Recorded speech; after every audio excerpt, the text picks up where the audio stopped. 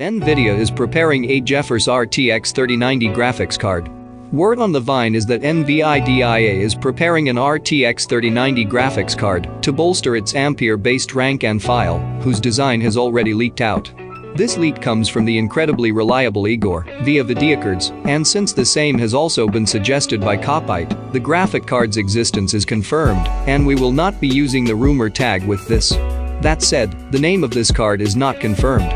This is because it is very early in the game, and Nvidia has been known to change things up at the last second to discredit the leak scene.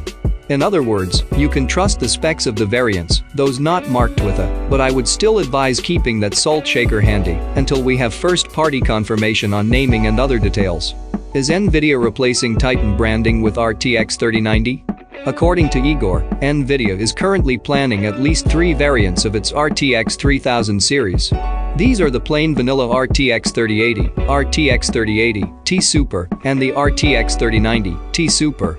Once again, the nomenclature is not confirmed while the board, GPU, and memory type are confirmed. All 3 variants are based on the PG132 board and will feature different bins of the GA102 chip. All 3 GPUs will be equipped with GDDR6X memory and will feature a 300+ bit bus width.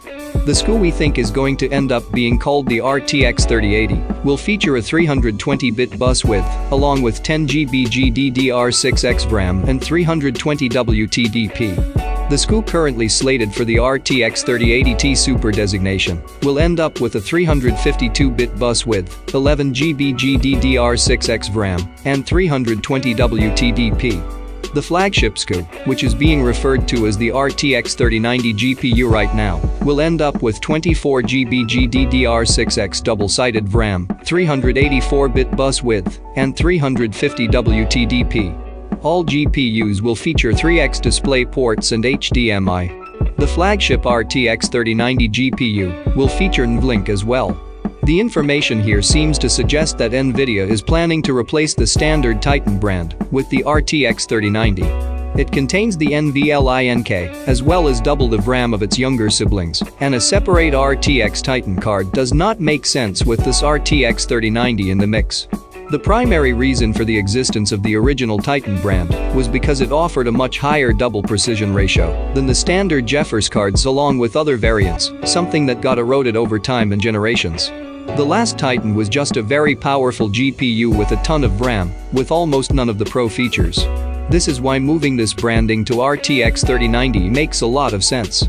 It could also mean we just might see one of the greatest Titans ever to be built if Nvidia decides to ship out a proper semi-pro card with this generation. One thing is for sure though.